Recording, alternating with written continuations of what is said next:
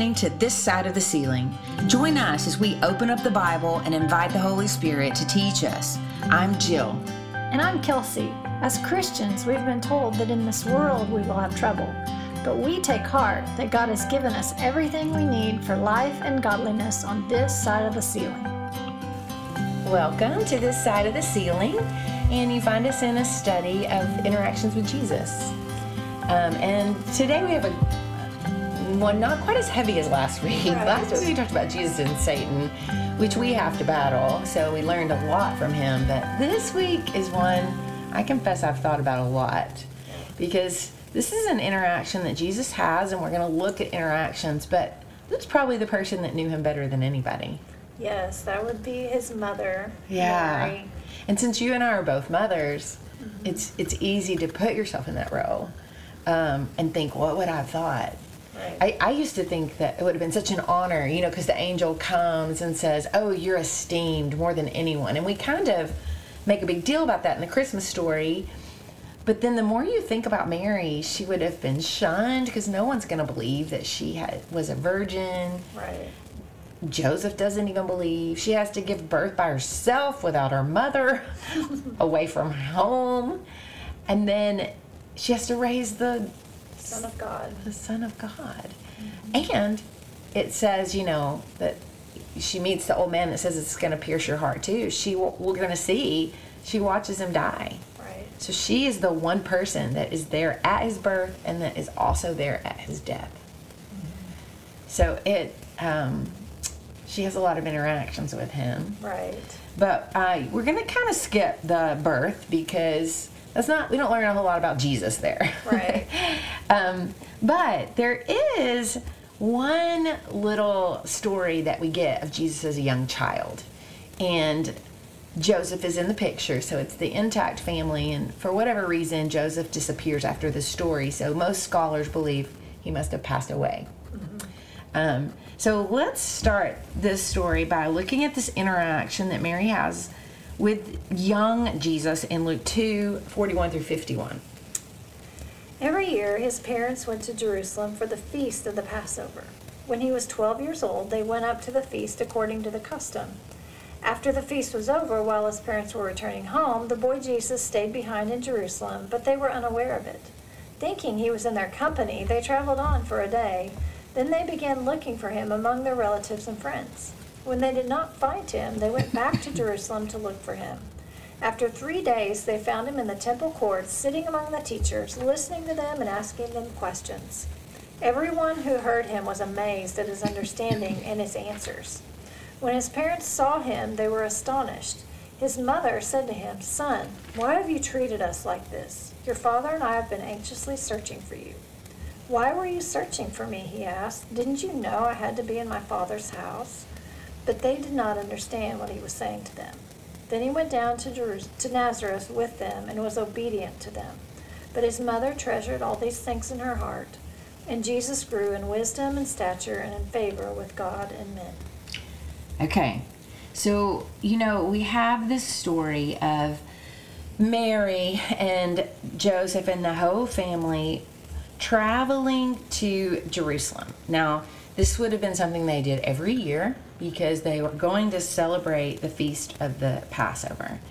And I just think we have to stop right there and think about how nice it is that we serve a God who wants us to stop and celebrate. We're going to talk about that kind of a lot tonight, but the idea that we are commanded to celebrate. The Jewish people were commanded to celebrate 7 times a year. They had these feasts, and this was one of the big ones because they would all go to travel together. And I think that probably the kids really looked forward to that. Right, with all the cousins and siblings. Yeah, and just they probably thought about, what they were going to pack in their little backpack, and it just was probably a really fun time for them. And so we traveled to Wyoming every year when my kids were growing up, and my kids would do that. They would pack their backpacks and be ready, sitting in the car while we're packing the car. And I'm like, get out! You're going to be in there for 24 hours. Yeah, I'm looking forward to it for sure. Yeah, and this would have just been a really fun time for everyone. And so they go on the road and they have, I guess, a great time.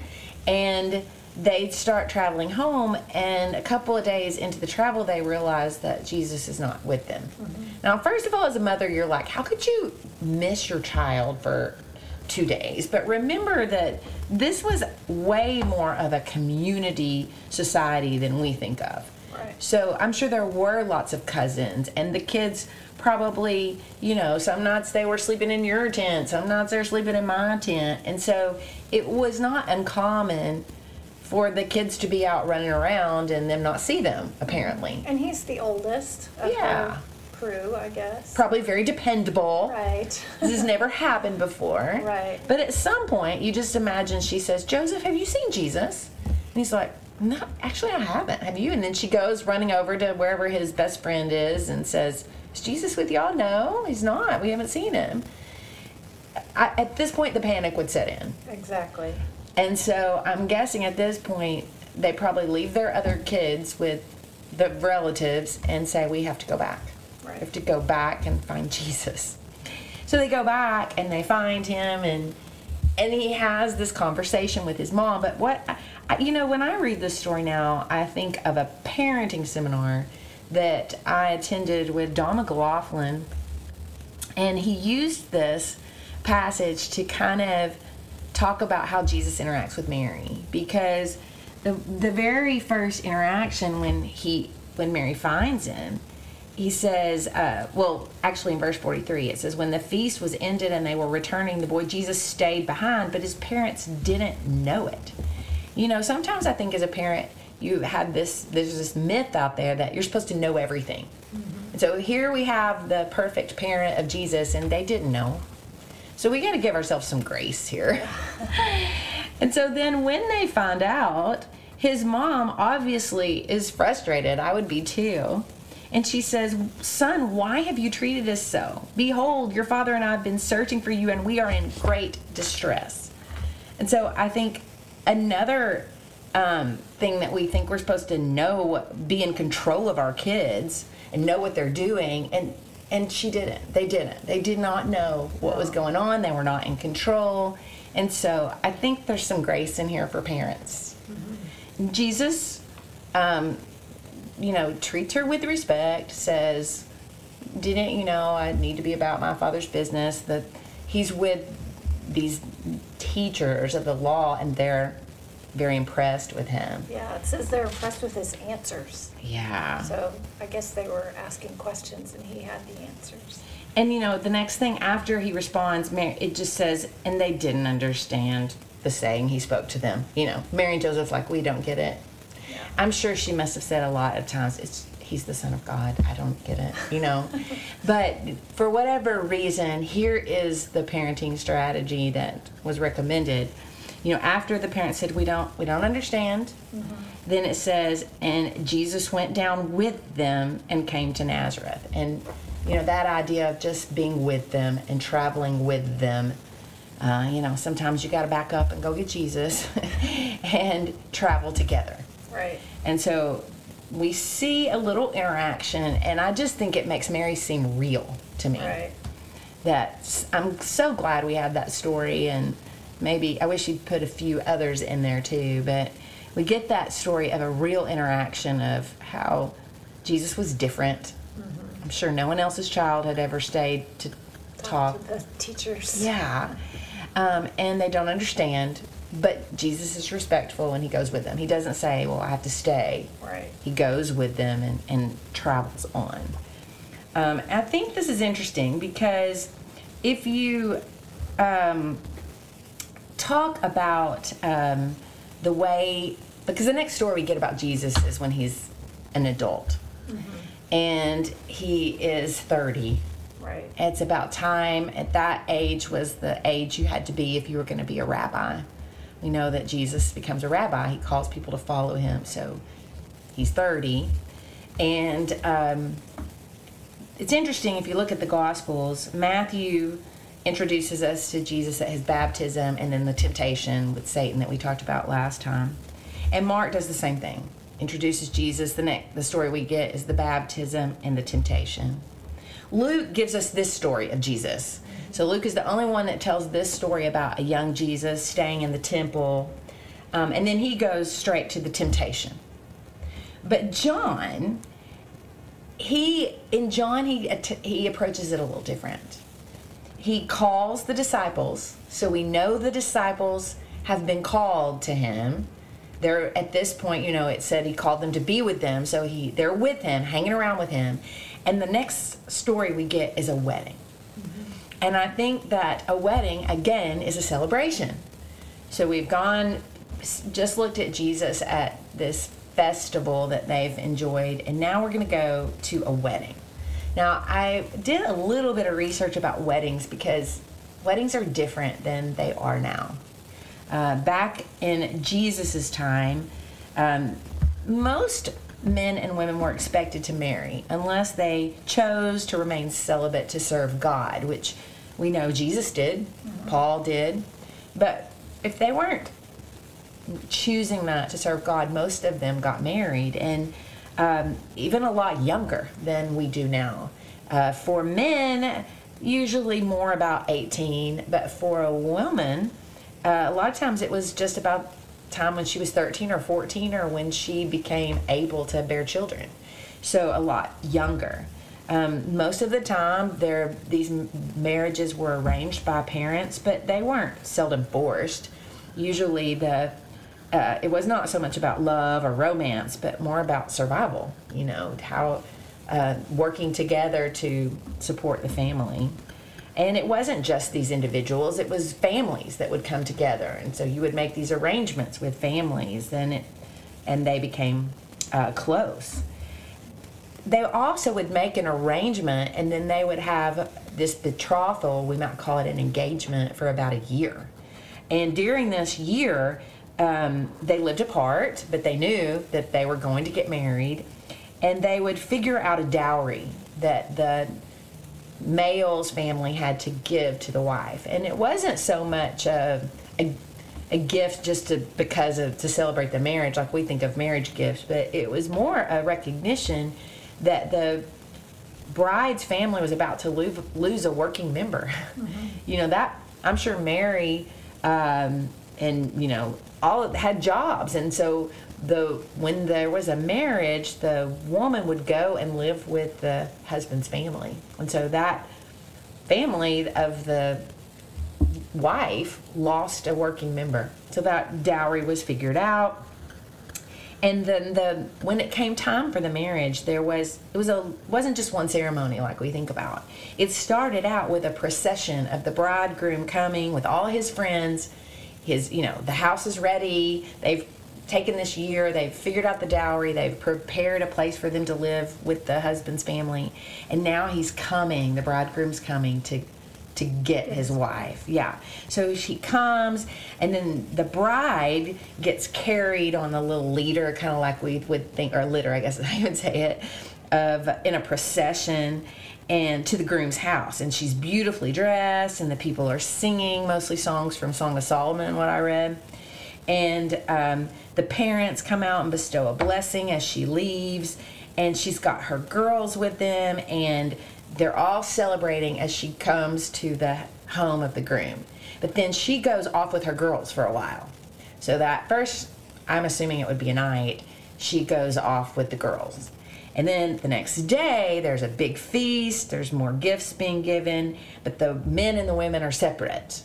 Until at some point, after dinner, probably the groom comes, and there's a dialogue between the groom and the bride where we would think they actually get married, maybe the ceremony part, under a canopy usually, and then the couple leaves to go consummate the marriage, and everybody stays. They all stay around and continue this feasting and dancing.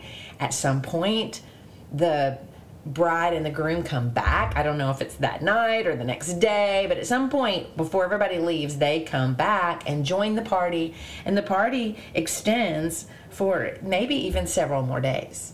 So it's a big deal. It's an event. It's an event, and I read that most weddings even occurred in the fall time of the year so that it would be cooler, and that the harvest would already be in, so that there wasn't jobs, so everybody could come because it was something to celebrate.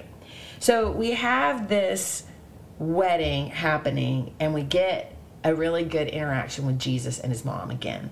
So let's read John chapter 2, 1 through 11. On the third day, a wedding took place at Cana in Galilee. Jesus' mother was there, and Jesus and his disciples had also been invited to the wedding. When the wine was gone, Jesus' mother said to him, "They have no more wine."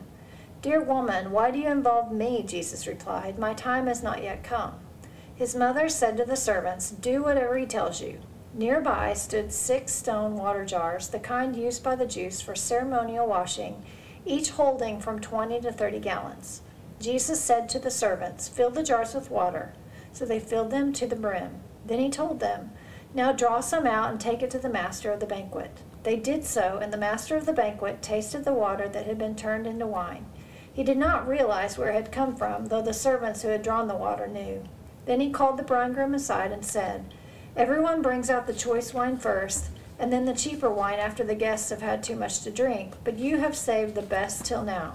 This, the first of his miraculous signs, Jesus performed at Cana in Galilee. He thus revealed his glory, and his disciples put their faith in him. Yeah, so we have this story of a wedding feast, and Jesus is just a guest. Right. We could maybe assume that his disciples would be with him, but they're just enjoying the festivities. And all of a sudden, there is a problem because they run out of wine. And that was a big deal because of the importance of hospitality to this culture. So, if they run out, the host family looks very inhospitable, they look cheap, and that was a big deal. So, the wine has run out, and Mary comes to Jesus and says, the wine has run out. Mm-hmm. And then Jesus, kind of uncharacteristically, at least if you read it with our ears, it sounds like he's being a little sassy, like, right. What does this have to do with me, woman? And so, because of what we know about Jesus, we know he's not being sassy. But he says something interesting here. He says, "My hour has not yet come." Now, you might just think, well, it's not time for me to step out. But what's interesting about this is that almost every time Jesus talks about his hour coming, he's referring to his death. Mm-hmm. The hour, he prays in the garden, "Save me from this hour." Or he says, "The hour is coming." And so it's odd that he says, "My hour has not come." And Tim Keller has a great sermon on this. If you want to read more about this, I've learned a lot from listening to him talk about this. But he's kind of says it's almost like Mary says, "They're running out of wine. This is terrible." And Jesus says, "Why are you bothering me? I'm not ready to die." And then Mary says, "Don't listen to him, to the servants. He's acting weird, but just do whatever he says." And so, it's kind of, and so Jesus goes and he tells the servants, after first saying, "I'm not going to do anything," he honors his mother, and he tells the servants to go get the water and to serve the water that is in these ritual containers. Now, I'm a mathematics teacher, and so the numbers were kind of interesting to me. So I looked up, because it tells us how much these containers held. Mm-hmm. And so there were 6 of them, and they each held 20 gallons. So that would have been 120 gallons, which, if you want to break that down into an 8-ounce cup, that's 1,920 cups of wine. That's a lot of wine. So, Jesus, and we find out not only is it that much, but it's quality. Right. So we've got quantity and we've got quality, and then the party continues. So there's so much I want us to unpack here a little bit. But first of all, it says, and this is Jesus' first miracle. Yeah. And I think that is a little bit odd. Like, his first miracle is not to feed 5,000 starving people or to heal a blind man, or it's to give people more wine, Right. So they think, it's already had a lot of wine. Yeah. And you never, ever again see Jesus performing a miracle. You see him performing a miracle to provide food for people. But, you know, like this, at a wedding, that you think, what's going to happen if they don't have wine? They go home and they feel bad about the host. Well, no. This was a big deal. But you think, is there more going on here? You know, why would Jesus choose this to be his very first miracle? And, you know, I think Tim Keller brings up a great point. He says, it's startling for us because we think there's so much pain in the world. Why wouldn't he do a miracle to reduce someone's pain, you know, like we see him go on to do for the rest of the Gospels? But he says maybe Jesus is setting, there's a parable, you know, he's trying to, usually there's more than meets the eye. He says maybe the problem is not so much the presence of pain, but the absence of joy. And Jesus says, you know, and in this case, wine represents a lot of times joy. Right. You know, if you read some of the Proverbs, it'll say, may this house have wine, that joy may always abound, you know, or so if wine is representing joy, the problem at this wedding is the joy has run out. And when Jesus says, my hour hasn't come, it's almost like he's saying, the wine always runs out. You know, on this life, the wine is always going to run out. You know, you think, oh, if I could just make it to this point where I get through with school, everything's going to be great. Or if I could just find someone to marry and start a family, it'll be great. Or if we could just buy our own house. And the more life you live, the more you realize that while those bring some joy, it doesn't ever last. Right. There's always, you know, Tim Keller likes to say it's the bear went up the mountain to see what he could see, and all he could see was the other side of the mountain. That the wine always runs out. And yet Jesus knows that the only way for us to have lasting joy is for him to die. You know, he says later in John, I've come that you might have joy to the full. Right. And the only way that's going to happen is for him to die. And so he alludes to that when he talks about the hour coming. But, you know, in our world where we live in, where so many times things don't bring us fulfillment that we think, there's temptation. Again, this is Tim Keller's teaching, but he says, you know, we can blame things. We can say, well, if I just had a better job, I would have joy. Sometimes we might even say, if I had a different spouse, or if I lived in a different town, or if I had a new scenery, new career, we blame something. This is why I'm not joyful. Or you could blame yourself. You could just say, well, I'm not very good. I'll just try harder. It's my problem. But that doesn't satisfy either. And then, you know, if you're still running not joyful and you've blamed everything, you can't blame yourself. Sometimes you can blame just the universe, just life. Right. This is the bear on the other side of the mountain. That's all there is. And you become bitter. And, you know, it's just not fun to be around anyone like that, where this life sucks kind of person. But the other option that you have is to blame separation from God. And that idea that until our heart finds what we were made for, we're going to have that. You know, C.S. Lewis is famous for saying, if your heart longs for something that seems to be unfulfilled in this world, it must mean that we were made for some different world. Mm-hmm. And that idea that we were made to be with God, and that He is the person who can help us receive that. So I also think it's interesting that when, you know, in this story, Jesus tells them to use these jars, which were the jars that held, you would call them purification jars. So you could wash the water that would help you, your hands going from being unclean to unclean, or to make you ceremonial clean, you use this water. And so this wine could symbolize, as he makes it to wine, it could symbolize his blood that makes us also clean. And so Jesus, in some ways, could be thought of saying, I've come to bring you a joy, an everlasting joy. But it was sad for him because he knows that for us to be able to sip that joy, he's going to have to sip the sorrow of going to the cross. But so what do? I think Mary gives us the answer, and that is, do whatever he says. Do whatever he says. Right.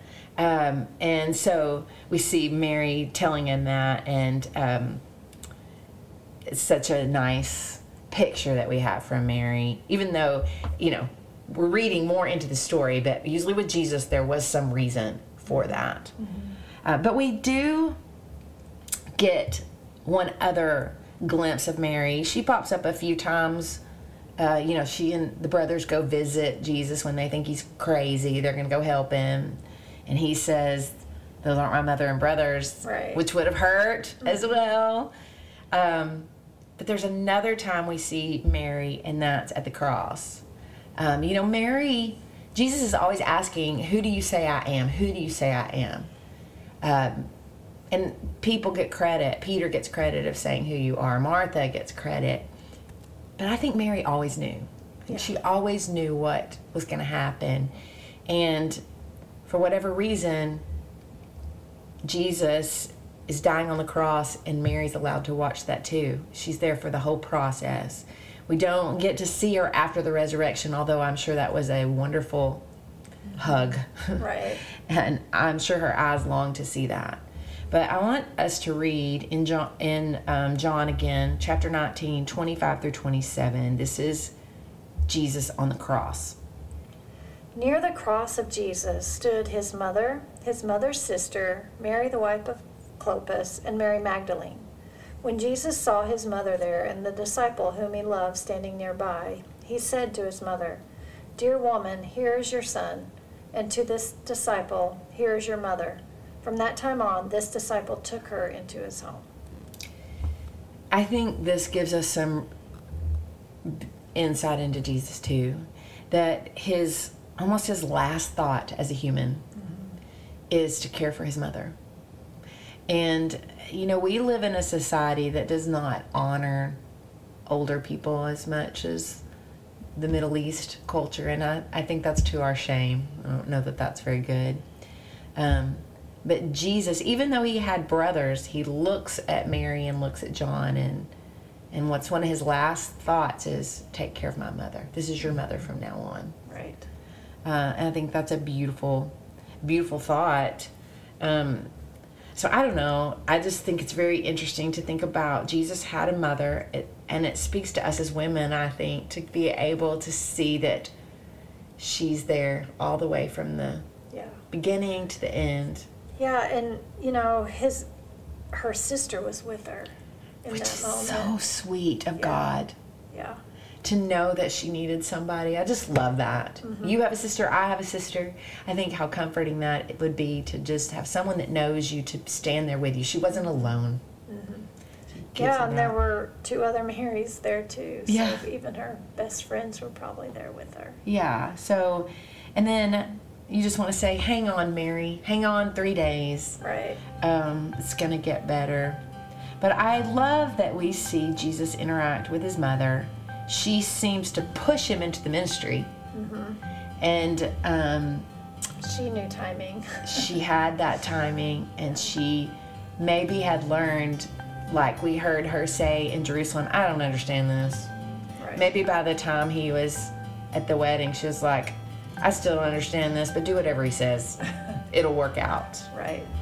So we can follow that advice from Mary. We can follow Jesus' example to love and honor our parents. And we can follow or Mary's example to do whatever Jesus says.